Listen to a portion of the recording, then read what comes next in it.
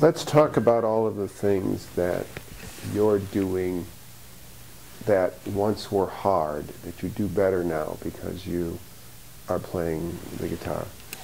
Your left hand was never as disabled as your right. Correct, yes. In guitar, you use your left hand to some degree more than your right. Is that correct? Well, you do, but you know, like, ideally you pick with your fingers, and I don't pick with my fingers. Do you know how to finger pick? Yeah, you were just doing it, but is it hard for you to finger pick? Oh, that isn't finger picking. I'm picking that with one. Yes, but as you were saying that, you actually did do some finger picking. Oh, I see. Yeah. Well, yeah.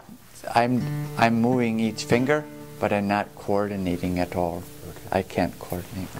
But you have to remember. Well, first you had to. Did you have to relearn the chords that you used with your left hand? I had to relearn. Yeah, a lot of that. Yeah, chords. And you also have to remember how the chords go together. You mean from one to the next? The music. You have to remember the melody, the chord progressions. Right. Well, I wrote those, so that's. But you do have to remember them each time you do it, and that's one way it helps. This is a way that music, I believe, helps people. For instance, people who have had strokes that cannot walk, I'm told, can dance sometimes. Who cannot speak can sing. Now here's something that I thought up. But say, for instance, you can't add.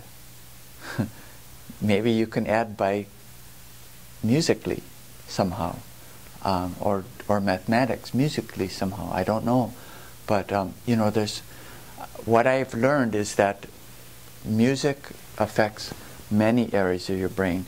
Now, I just read yesterday that one guy from some hospital said that music is in one portion of your brain the same as your speech.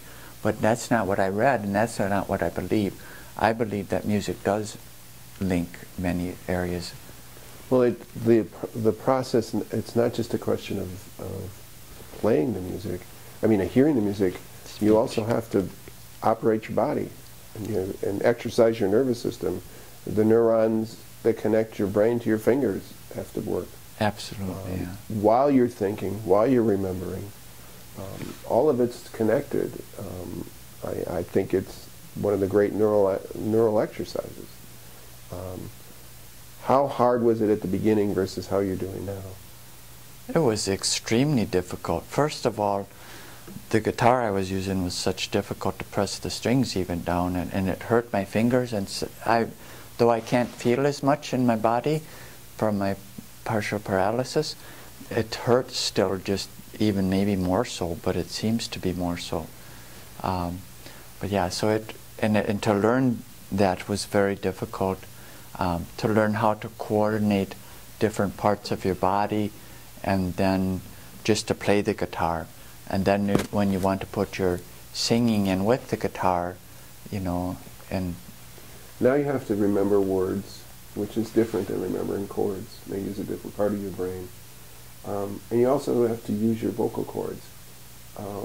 Did you ever have a trach or any damage to your vocal cords? I didn't have a trach ever. Well, I imagine, you know, with the paralysis, I can feel the difference in my head and leg and arm. So I would guess, and in my mouth too. I lost taste. I lost of every sense built, and so my face, and yeah, right here even. So I would guess, you know, things are different.